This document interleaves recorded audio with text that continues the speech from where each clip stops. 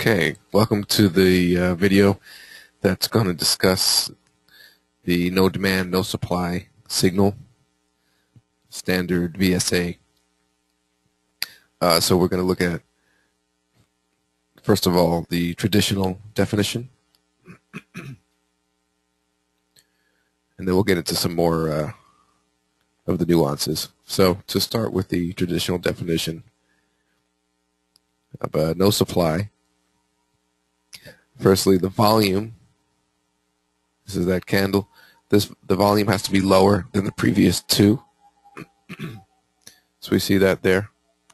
It doesn't have to be a big difference. We're just giving you the technical definition here.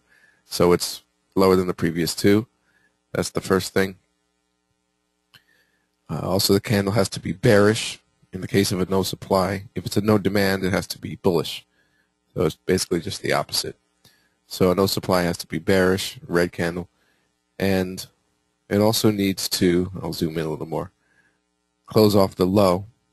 So there has to be some sort of pin there on the bottom, at least something. So a solid close down at the bottom would not be a no supply. So that is the technical definition, and we'll look at that, we call that a potential no supply until it's confirmed on the next candle. So once price moves above the high of this candle, then it's considered confirmed. And that's often an entry point for many VSA traders, very common textbook entry there.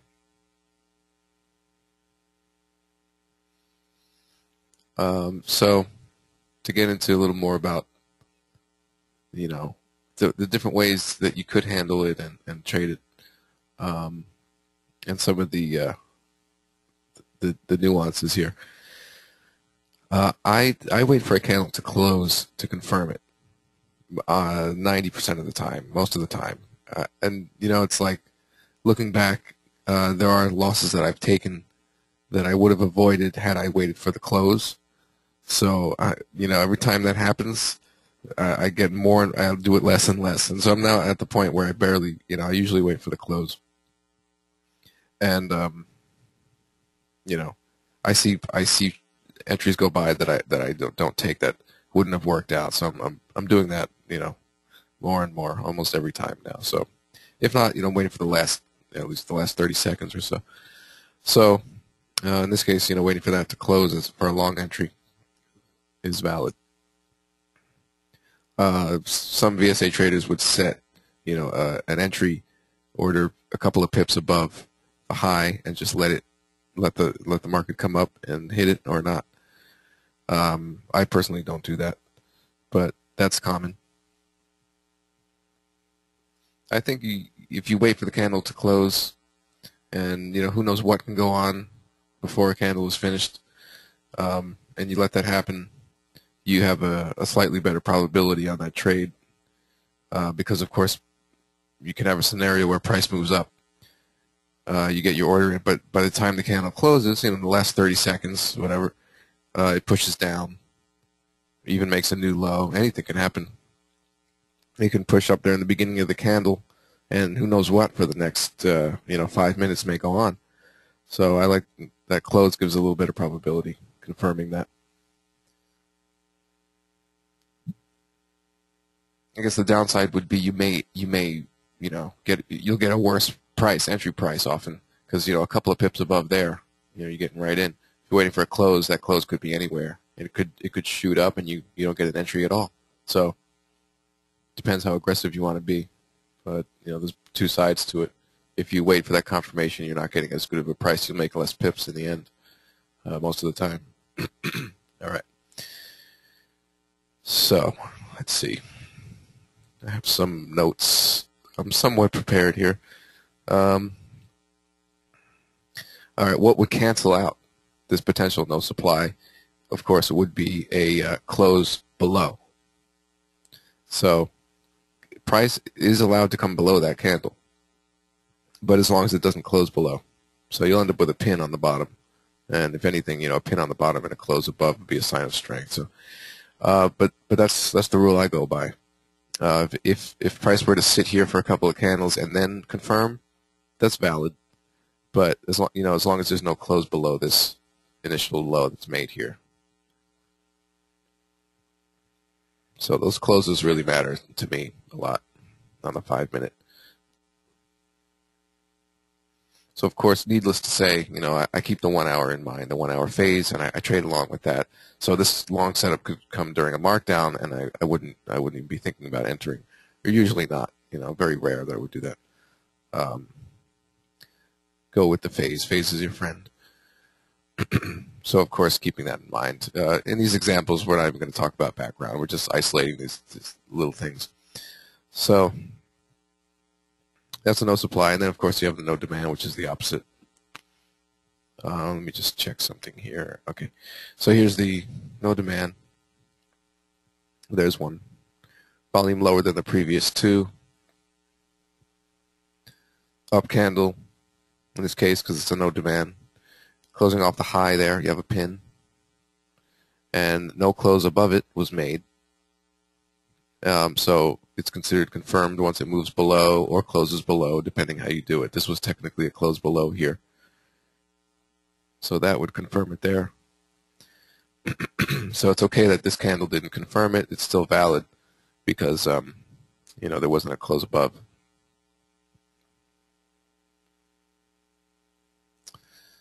Okay, so we have that standard stuff, that all nice and clear there. So just talk about some other things, show some examples, other questions that may arise. All right, well, this is just a recent example. I mean, this is just today. So just to point out, here is a no demand. It's valid. Volume there, candle.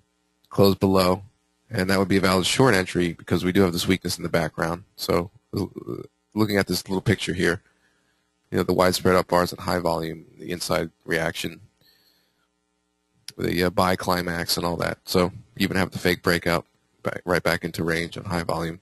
So all that stuff shows weakness. That's when you want to start looking for the no demand. We'll talk about a little more about where exactly to look for it. So it pops up there and it doesn't go.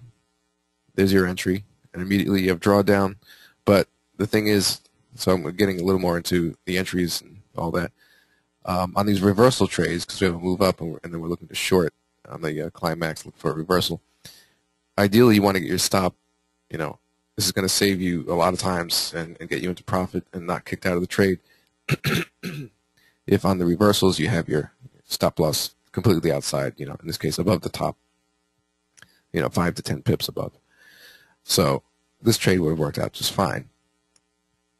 And, looking at that and your one-to-one risk reward and looking at your risk and all that stuff, I'm not going to get into that. But ideally, you want your stop on the other side. And if you can't do it, just know, if you have a tighter stop, it may get stopped out. And you can either skip the trade if that ends up being like a 70 pip stop and it's just too much. You can skip the trade, or, you can go with a tighter stop and take that risk, just knowing that there is that risk that you could get stopped out, it could continue. So, just to show the reality of what happened today, there was no demand. It didn't just take off. Anything could happen. But it ends up being a winner, and then when this one showed up, that's what you're looking for. And so often, you get the weakness, you get the range. You may or may not get no demands throughout it, but when it finally does break and get out of there, you do have this no demand stuff happening very often. So it could have been there, that's the reality. One more little thing is I was considering this short, and what made me skip the trade was, I almost took it. I wasn't sure, but I ended up just kind of being more conservative, and I'm positive for the week, so I just skipped it. But this was one of the reasons was this was really a sign of demand coming in. So talking about the weakness in the background and the short entry, that I was thinking, with this sort of reaction on high volume, weakness comes in, sure, but we want to see lack of buying, and a reaction like that is just a sign of strength. That large pin on the bottom, just stopping that down move on high volume, and so that would be a reason why you might want to get below this level or wait or break through that. But the thing is, that's something to keep in mind, where when you're looking for these no demands, that you have a clean weakness in the background and not any sign of strength coming in like that. So that caused me to skip the trade. I saw this, and I guess by this point I had called it a day by 16 GMT. All right, well, just to show that. And that ended up being a little trouble on the trade, but it made it through when it came back to that level and showed that the demand was no longer there at a level that previously had demand. So, that's something also a good point to make, is that if you have a previous level of demand that is tested and shows a no demand, that's a nice clear signal that you should be able to get through that. It's very logical there. Let's see. This video might be a bit long, but I guess that's okay. I just marked a bunch of other examples somewhere in here. Yeah, things to look for. Other nuances involved. So in this case, you have the weakness shown, widespread, high volume, not making any progress up. We're not looking at our background. We're just looking at these isolated examples. And then to get out of this range, you have no demand right there, volume lower than the previous two. Up candle, closing off the high, and then it's confirmed here. So technically that's an entry, weakness, and a very, very simple, clean entry. So, but the one thing I would point out about this is this is right on the line as far as me defining this as a no demand. This is something that I personally do differently. I wouldn't look for a no demand. Not that it can't play out, but I don't think the probability is as good in this area. Once you're testing near the top, and you've seen my other videos too, how I mark the wick area as an important area of supply here in this case. So I wouldn't look for a no demand up in this area. I'd like to see it pull away. The reason why is low volume here in this area can be a lack of sell pressure, so it could continue up. You have to think that the higher prices should be bringing that supply if we want that weakness to be coming in.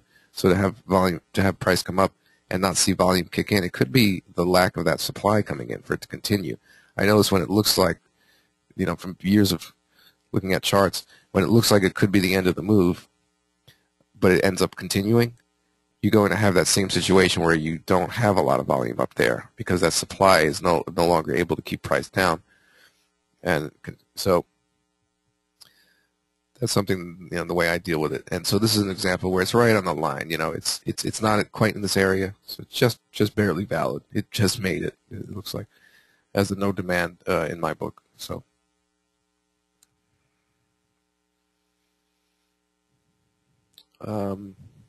It's like, I guess the general rule could be this is an area of supply. You're looking for supply to show up there or not show up there.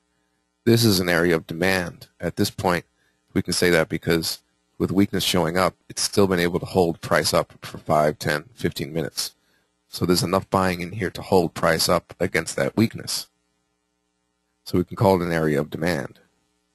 So then we have no demand in that area. So that's the general rule. Look for no demands where there should be demand. Low volume up here can mean a lack of supply. Continue. All right. I think this video might be a bit long. I'll keep going though. I guess I can edit it down if I need to. If I'm editing it, then it'll end right here. All right. I'm still here. Okay. Warning. This is just a notes I put. So, all right, if we're talking about this weakness here. Now, let's say this wasn't a no demand, but we saw this weakness and it starts moving down. We could still look for a no demand now. But this is just an example, just scrolling back in some recent examples of some things that can happen, where a widespread down bar like this, down candle, is not something that you want to see as far as looking for your entry in this situation. That could be, especially looking to the reaction it didn't make any progress. It turned back off of that. These wide candles are easily reversed. Easily reversed. You'll just notice that repeatedly, that when you get a a bar that sticks out like that, that's much wider, that often it reverses that just as fast. If you never noticed that before, just take a step back and look. An AR, I didn't even get to the automatic rally, but I don't know if I'll cover that in this video. So that's a warning sign. I wouldn't be looking for that. No demand after that. Nope, that was your chance. Maybe coming up to test here, but all right. Let's see. I got other examples somewhere. Okay, this is another point that I can make here. Again, I don't even know what phase this is in right here, just looking at this isolated situation. So let's say we're in a markdown on the 1 hour. We're looking for shorts only. If price is going to give you these type of opportunities in a strong trend where you have these pullbacks that show no demand and then continue. So let's say we're in a markdown here, and obviously it looks like we are. It's a downtrend. Haven't hit stopping volume. So here's a no demand after a pullback during a strong downtrend, and you get the no demand there. Continues. Again, you get the pullback. It ends off with the no demand. Continues. So as long as you don't see, as long as you're looking for shorts based on the 1 hour, and it's a trending, and how to catch these little pullbacks in a trending move. A couple of clear examples there. Another thing to say about this is, if you notice these retraces, they're not going to 5618 fib. There's a difference. This video is packed with good information. There's a difference between pulling back to this area and not, and seeing a no demand sooner and falling off like that and giving a continuation signal. You're going to want to see volume come in here. So I wouldn't look for a pullback to a fib area and look for it to come in and give me a no demand and an entry. No way. Fib area, this 50 to 618, if you haven't noticed by now, is so important. And the sell pressure needs to come in here. We need to see increased volume when you get into fib zones, and the sell pressure to continue. So we wouldn't look for that pull and no demand the way this sets up here. This is sooner. Maybe it has to do with other fib levels, but to me it's irrelevant. As long as it's not in here, or coming up on the 50 fib, then I'm fine with it. So that's a big point there. Now sometimes it depends on the situation, but sometimes I end up taking a trade that is a little different point here, but I end up taking a trade that is close to a 50 fib, and we know that that's a dangerous spot where price can reverse. And it just basically is adding risk. It doesn't mean that you can't take the trade every time. If I really like this trade, I wouldn't mind getting in so close to fib where it could reverse. A slightly different point but buying into a fib area, this is just a good point to mention that, and I think of that.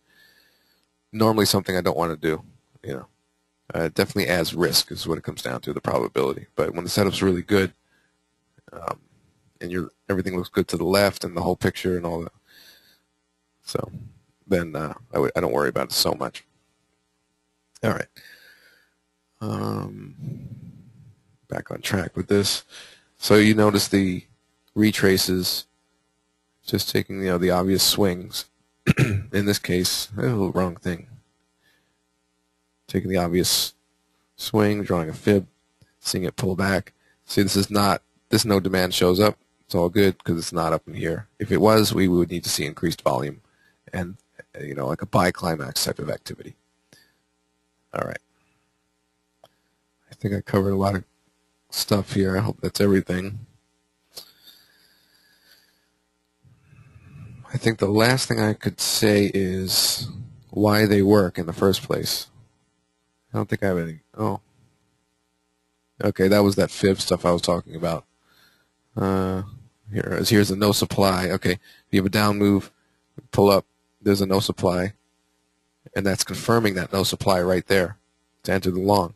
But look, you know that there's additional risk because you're at 50 to 618, and it's only really if the setup looks great that I'm going to be buying right there. Otherwise, if it could pull back and I can get in lower, that would be better. Let's see, did I mark any others?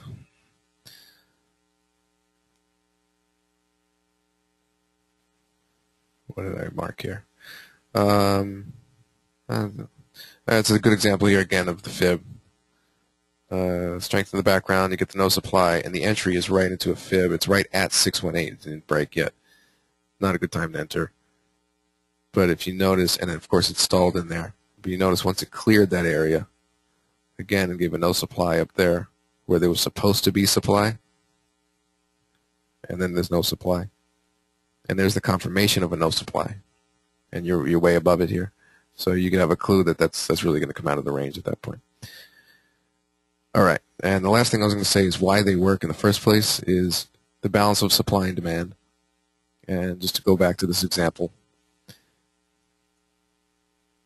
we have a down move. Supply is in charge here. There's more supply than demand. Price is moving down. You have demand come in. We know that. And then at this point you have not only supply but demand. So you want to see the lack of supply. That's going to explain this in the other series. The lack of supply is what's going to have you expect the up move now to occur. So, we're looking for the imbalance in supply and demand. So knowing that demand showed up is nice, but there could be more supply and it could continue. So it's the lack of supply that's going to bring higher prices. So you have the imbalance, demand, and to be technical about it, it's not no supply. If there was absolutely no supply, price would go up, shoot up like crazy. So technically it's not no supply, but it's a very, very small amount relatively. So, it's the balancing act, supply and demand. So it's great that demand shows up, but until there's a lack of supply, there's not really a good enough probability to take trades unless, you want to be more aggressive. That makes it much more conservative entry to wait for that imbalance to occur. And often you'll find a trade that goes immediately into profit because you're getting in right on that point of imbalance. At this point, demand overcoming supply, not enough supply to stop it at the point where there was supply before. And, there's the immediate reaction into profit. Now, from there, again, if your stop is on the other side of a reversal, you would sit through all this, and then you can end up with more on that trade. So it did catch the point of that imbalance, and it played out immediately in price. But, in the real world, that's why we put our stop here. It's because the probability of it, messing around in this range and continuing is fine. But once it gets below here, then obviously there's enough supply to continue downward, and that's a whole other story. But getting caught by those fake breaks may be a little, that risk there. It's always a pain. But, 5 to 10 pips below the bottom, and, seeing how big that is. And, from a 5-minute point of view, shouldn't be, 60, 70 pips stop. It should usually be 30 pips or so. But anyway, that's another story with risk, reward, and management and stuff. So I think I'll end the video here. Covered a lot of stuff, hopefully helpful. Thanks for watching.